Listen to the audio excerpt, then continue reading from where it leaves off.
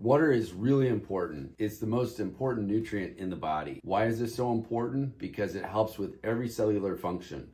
Life on Earth would not exist without water. I'll get into the dosing of water and how much water we all need to drink on a daily basis later in this video. But the most important thing is I want to talk about the sources of water that we consume and then the sources of water that we should not consume. Many of you think you're drinking healthy water when you consume water out of a bottle. There's lots of reasons to not be doing this, and I'll get to that later in the video. Many of my patients are using reusable water bottles, which is actually an improvement from the disposable water bottles, but it's also really important what you're putting in the bottle and where that water comes from. So before we get into the sources of water, let's talk about how much water one should be consuming on a daily basis. The water content of our body actually changes over a lifetime. So infants have the highest water content at around 70-75%. Adults have about 50 to 60%, and then older adults have about 45 to 50%. The content of the water in our body changes as we age. Another thing that changes over time is your body's ability to tell you when to drink water and that drive for water itself. And that is detrimental to every cell in the body if it becomes dehydrated. Think about the battery in your car. If those cells inside of the battery go dry, guess what happens? The battery doesn't fire. Same thing with your cells. If your cells get dehydrated, they're not going to be able to communicate as effectively as a well-hydrated cell. So how much water should we be drinking? I don't have a prescribed amount per body weight as some people do. It really depends on the conditions in which you're living. So if you're exercising more vigorously, if you're sweating more, obviously you're going to need more water. If it's wintertime and you're in dry air from the furnace, you're going to need more water. And same with the summer. As you sweat more, you're going to need more water. So how much water do we actually need? You want to urinate approximately every 3 to 4 hours. And the urine should be a pale yellow. And that's the best indicator that you're actually well hydrated. If it's clear, you're drinking too much water. And is that a problem? Absolutely. If you drink too much water, you're actually gonna flush out some of the minerals from your body that you need to retain for that cellular health. If you're not drinking enough water, those cells are gonna get dehydrated and your urine is gonna have a dark yellow color to it. So for most adults, we need somewhere between 2 and 3 liters of water a day. And that also depends on level of activity, sweat, and all the things that I mentioned earlier. So my daily habits include taking water to bed. Why? Because I'm actually in bed 7 to 8 hours a night and I'm getting dehydrated. So I'll have the water when I go to bed. I'll have some sips before I go to bed. If I wake up in the middle of the night, I might have a little bit more. But the first thing I do when I wake up and get out of bed is I finish that glass of water. Why? Now I'm starting my day in a hydrated state. Often people go downstairs, they get a cup of coffee. Guess what? That's a diuretic. What does that mean? You're losing water from the intake of caffeine, and the water that's in the coffee isn't sufficient to overcome the loss of water that actually you're inducing with that caffeinated beverage. So drinking a glass of water first thing in the morning is the best thing, but that's a great way to start your day. Then throughout the day, I'll have my water and I'll consume that periodically. And again, I'll monitor what the color of my urine looks like and the frequency of the urine to make sure that I'm well hydrated. So now that you're drinking enough water, let's break down the sources of water that you should be consuming. Many people buy these recyclable water bottles, and this is a problem for many reasons. So if you read the label on this, it says purified water. Dasani is another example. It's a Coca-Cola product. It's purified tap water. So basically you're buying municipal water that's been filtered. That is a problem because 1, it's not a good source of water. 2, you're also getting microplastics. And this is very cheap plastic. As you can see, I barely crushed that. This has been exposed to heat in a warehouse. Guess what? There's plastic in the water. And then every time you unscrew that thread and screw it back on, guess what? It's got a plastic thread. So all that plastic, as you basically unscrew that and put that on your mouth, now you're gonna get those microplastics in your body. On the other hand, you could find a water bottle like this. It's a little more heavy duty. I can't crush it as easily. So that's a lot harder. So that's a harder plastic. There's going to be less leaching of plastic, but still some into that water source. And the cap is actually a lot hardier.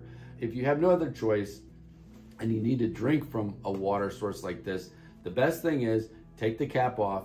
You can wipe the cap with a cloth, pour that into your reusable water bottle, and now you're not getting exposure from the microplastics of the screw. The greatest source of microplastics from water bottles is actually the screw cap, because every time you screw that on and unscrew it and you put it up to your mouth to drink, you're getting a small dose of microplastics into your body. That's something that most people don't think about when they're using their reusable water bottles. So most of you probably have similar water bottles to these, and we have plastic, which is the least favorite, but still better than the disposable water bottle. We have metal, which actually is favored over plastic because we have less exposure to the plastics.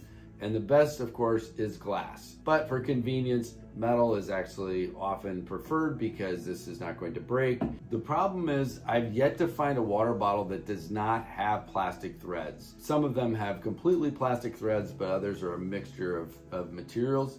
And the problem is that every time you screw that on or unscrew that, you're gonna get a little bit of microplastic on the outside of the thread. Easiest solution, you can just wipe it right where you're gonna drink so you don't get the microplastic. And then another solution is they do make special lids that actually have a pop top, so you can just pop that top and you're still drinking from plastic, but you're not screwing that thread on and off every time you drink out of that bottle. In conclusion, the best is either the metal or the glass. And then the ideal is a pop top so that you're not getting those microplastics every time you screw on and off the cap. So most people fill their water bottles with tap water, or they might have a Brita filter, or they may have a filter on their refrigerator. These are really inadequate for removing harmful substances that are found in city water. What do we find in municipal water? Lots of things that you don't want to have, including heavy metals, breakdown of pharmaceuticals, including all the drugs that people consume or flush down their toilet. And we also are exposed to other chemicals and things that are not actually removed during the purification process at the water plant. We need to step up our game with a reverse osmosis filter or some sort of filter system that's actually going to be effective. There's different brands out there. Berkey is one brand that's actually quite effective, and they actually do all the testing on their water. There's also other brands like Ophora and a whole host of other types of filtration systems, and you need to find what is best for your situation. We actually have a reverse osmosis system here, so let's go check it out. So this is an example of a reverse osmosis filtration system. It has two stages. It has one stage that is a carbon filter, and then it has a second stage, which is a very impermeable membrane that actually filters the rest of the water before it goes into a holding tank that then is dispensed into your sink. So these systems are great for removing fluoride, heavy metals, pharmaceutical agents, but the problem with RO systems is they remove all minerals as well. And these systems actually will deplete the body of minerals, especially when you're using these in cooking. So for example, if you're actually steaming vegetables in RO water, because it has no dissolved solutes, meaning there's no minerals in there, it's actually going to leach those minerals out of your vegetables that you're steaming. So now you're actually not consuming the healthiest vegetable that you could, because now it's going to be in the water. So using an RO system is a good way to remove many of the toxins that are actually coming through in the municipal water source.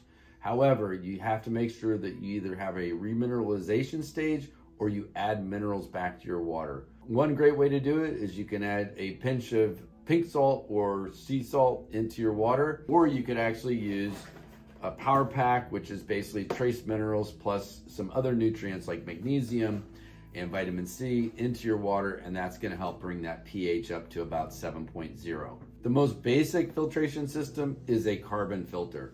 And this might be something like a Brita filter, or they have a carbon filter on their refrigerator water line that's filtering the water to some degree. This is not as effective as an RO system because it doesn't use a pressure gradient in order to help filter more things out of the water, but it's better than actually just drinking straight from the tap. But the ideal would be actually sourcing from an artesian well. Artesian well water is water that has been filtered down into these deep aquifers, and it's filtered through rock, gravel, silt, and sand, and it takes out essentially all the bacteria.